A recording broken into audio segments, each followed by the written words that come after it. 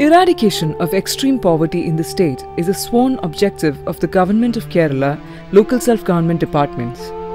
The state is attempting to wipe out extreme poverty within 5 years through participatory identification of extreme poor and subsequent micro-plan-based project implementation. The identification process has been based on 4 key criteria such as lack of food, safe shelter, basic income and state of health.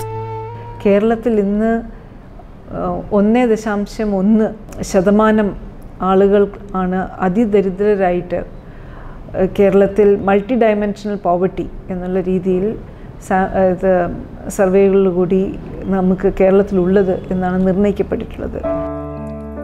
The project has been envisioned to find the extremely poor through participatory processes. For this, state, district, local body and ward level committees were engaged. The project was initiated by creating awareness among the public about the purpose of the project through extensive publicity programs. An extensive training program was afoot from the state level to the ward level with 2,85,666 participants.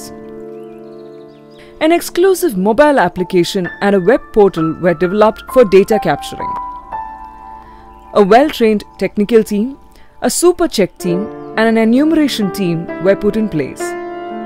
A list of extreme poor was evolved at the ward level involving 3 levels of focus group discussions.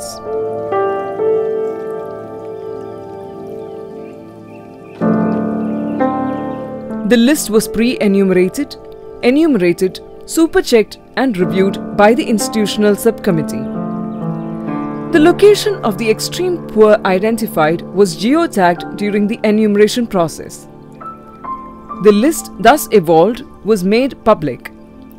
Special Gram Sabhas were conducted at the ward level and the list was finalized post-grievance redressal if any. The final list was then approved by the LSDG committee, which was further uploaded to the Extreme Poverty Identification Process web portal. 64,006 extreme poor households comprising 1,03,099 individuals were included in the final list. The extreme poor identification process was completed through these activities which lasted from July 2021 to February 2022. A poverty eradication sub-plan has been introduced for the Extreme Poverty Eradication Program, which aims to bring all the identified families out of their extreme poor status. This sub-plan is being implemented by and under the direct supervision of the local self-government institutions, with the active support of the Ministry mission, the convergence of various schemes of line departments aimed at poverty alleviation, along with agencies, voluntary organizations and institutions with people's participation.